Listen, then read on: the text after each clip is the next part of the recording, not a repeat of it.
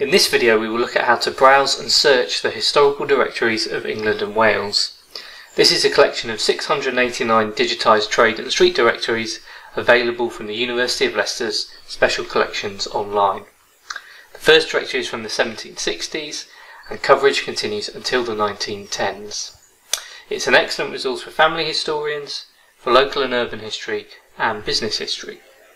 Directories contain large amounts of information, and in the digitised version all the text is searchable.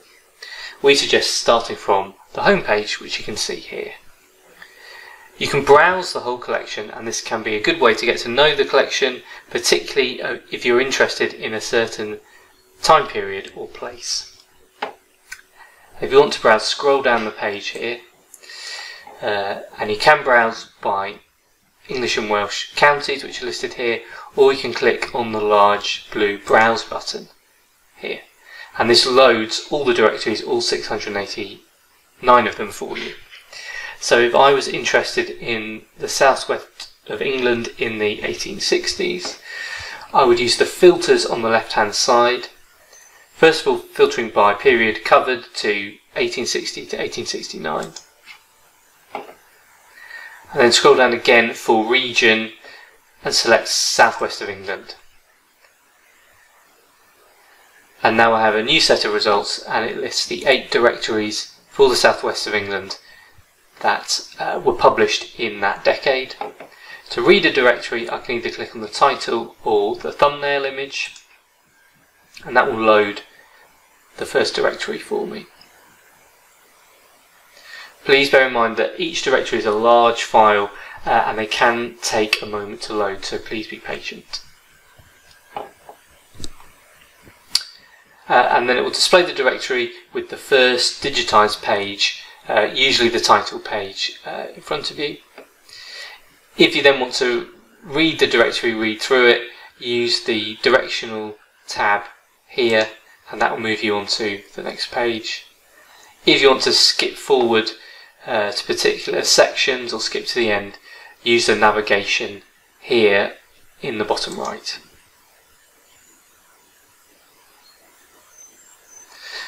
The other most popular way to use the directories is to search them for people, for places or things, and if you want to do that, we recommend using the advanced search, which you can access up here in the top right. Many of our users are looking for a person. Although this is one of the most common uses of the directory, it can be one of the trickiest, as the directories contain so many names and so many common names like John Smith. You will need to try different searches and filters and have a bit of patience too. In this example, I want to search for a man called John W. Sharpus. I have some information that he was in business in the 1860s and would like to know more about him. If it is searched to defaulted to searching all collections, then click Show All, untick Select All Collections, and then choose Historical Directories of England and Wales and click Save. Now scroll down, and here is where you can enter your search terms, so in this case the name of the person that you're looking for.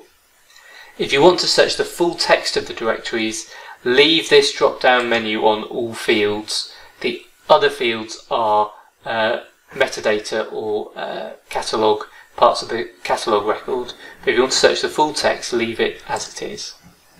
And then here type in the name that you're looking for. I'm going to search his name exactly as I saw it in this reference that I'm following up, so John W. full stop Sharpus.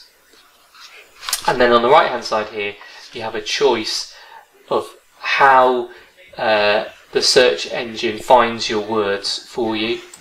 I'm going to select exact phrase because that will find me John and W and Sharpus together in that order, in that combination, in a line of text, and that usually gets me more specific but fewer numbers of results.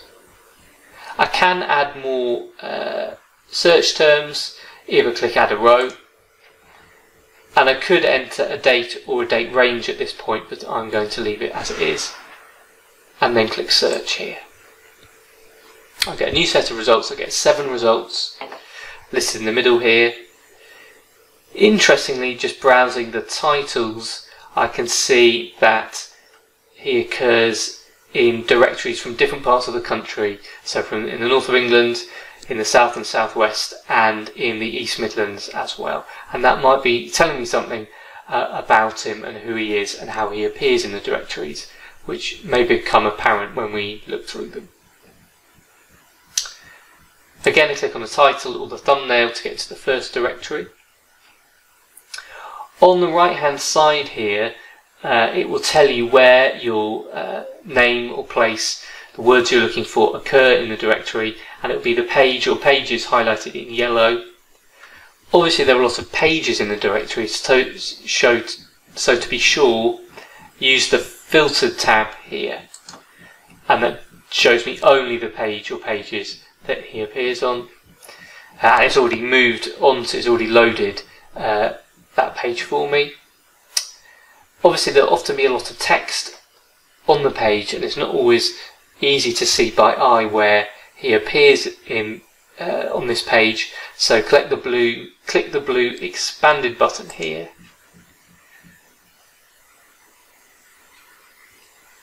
and now it highlights where the name that I'm looking for occurs in mauve, and I can see he's in the middle here, recorded as a china and glass manufacturer. His name has appeared in a section called the Index to Commercial Prospectuses, which is a bit like an index to the adverts that occur in the directories. And it tells me what page his advert or further information appears on, page 57. So I could then move to page 57 in the directory to see if there's more information about him. As it only found one page searching John W. Sharpers, that suggests his name might appear slightly differently further on in the directory. To save this search result, I can either download the page if I click here and select this item, or I can print it off directly again, clicking the printer symbol, and then clicking this item. If I select all, that will download the whole directory, which you might want to do, but it will take a while to download the whole thing. To move on to the next result, to the next directory, click on the blue navigation arrow in the top right here. It loads the next directory, which is the post office directory for Hampshire, Wiltshire and Dorset. It looks like a very similar result, so I'm just going to skip ahead to result number 4, post office directory of Leicestershire and Rutland, 1855.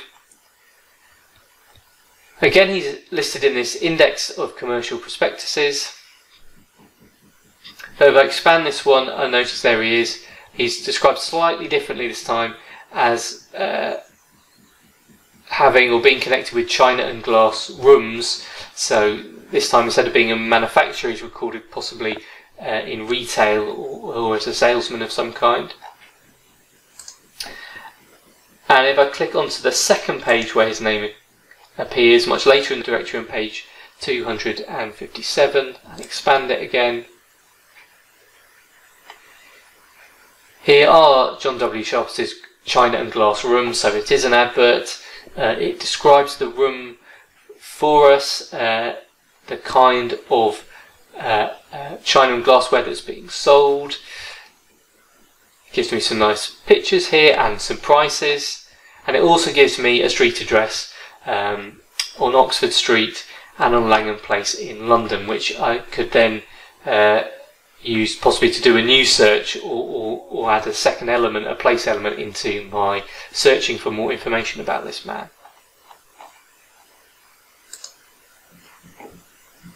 So that's the basics of browsing and searching the directories. You may be interested, if you use the directories a lot, to understand them more as a historical source and the different ways you might be able to use them in research or teaching. And we do now have some background pages that give you more information about the directories and suggestions for how to use them. And this is the section historical source here. If you click that, will open up a new section which is the background pages. This is the first page, which gives you a brief overview of the collection, and then the other sections tell you how you can use directories for local history, for family history, for topography, for researching occupations. They also say more about the directories as a genre of book or information source, who the major publishers were, and we do have more detail about understanding the adverts and how they changed over time. We then end with some research possibilities, some future directions that you could use this kind of information for, and also some pitfalls, some things to watch out for. Finally, do maintain an online reading list if you would like suggestions for either for published historical research which has used the directories as a source, or for other sources of directories that you might want to use. And this is an online bibliography, an online reading list that's freely available in the form of a Zotero group.